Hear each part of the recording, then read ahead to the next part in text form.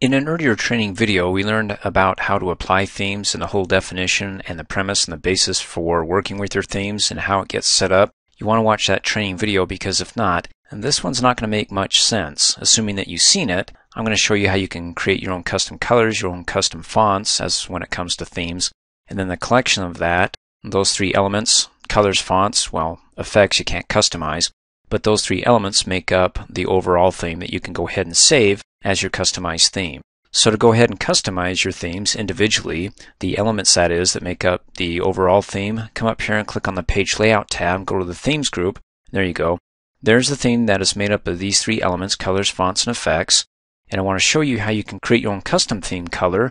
Click on the drop-down arrow. If you don't like any of these, then come down to the very bottom, click on Customize Colors, and there we go. You've got your text and background, and so you got the samples to compare and contrast. When you have a dark background, the dark blue, like you see here, you want white text or something light against a dark background, as opposed to a light background, which is right here, with dark text.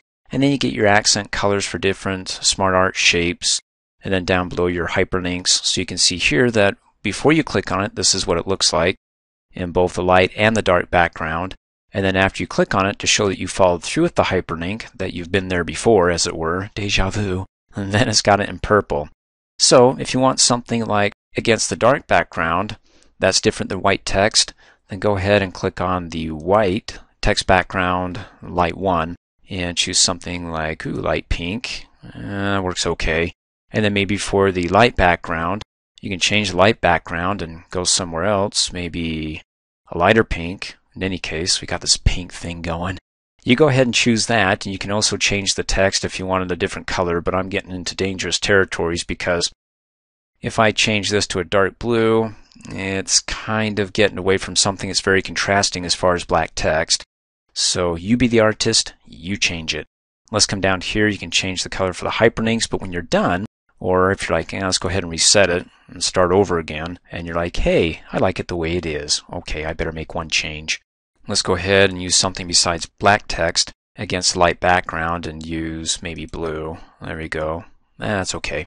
And then we'll call it My Spiffy Theme Colors. Click Save.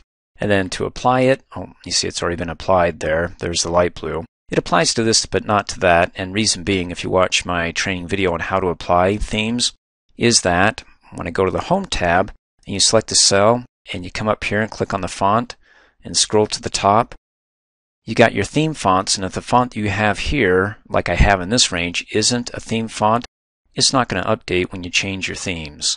So this isn't going to update because it's not a theme font. What kind of font is it? Well, it's Arial. And the current theme font is Calibri for the body, so when I select this down below, is it Calibri? Yes, so that is a theme font.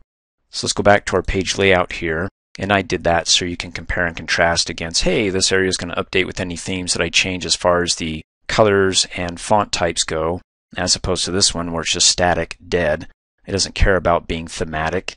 Then let's come back up here and let's go and click on colors, and there it is, My Spiffy Theme Colors. So if you want to tweak that, you can right click on it and go down to Edit. Update it. So if you don't want this light blue, maybe you want something red. Ooh, that's going to be fun. Click Save. It updates. Doesn't update up above because it's not set to be included as a theme with the colors or even the fonts for that matter. In fact, let's come up here and click on the fonts and say, I don't like any of these.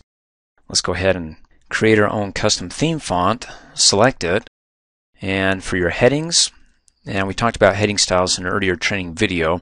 When you apply a heading style, it'll be in Cambria, or how about if we choose Comic Sans, and then Calibri, sure, why not? We'll leave it as is and say this is our Spiffy custom font, and then click Save. And let's go ahead and select the range here and make that into our heading font. Right now it's just the body of it, so if I come up here and click on the Home tab and change it from the body as a theme, but say I want it as a heading, then it updates it to Comic Sans. Hey, because that's the theme I've selected for any font that is connected to the theme by choosing a theme font. So when I come up here on the page layout and I click on the drop down arrow, there's my Spiffy custom font. If I choose another theme, you can see it updates it down below, but we'll leave it as is. And then of course if you want to get rid of it, you can right click on it and delete it. I'm not. Let's go ahead and click off and say, okay, I like the colors, I like the fonts.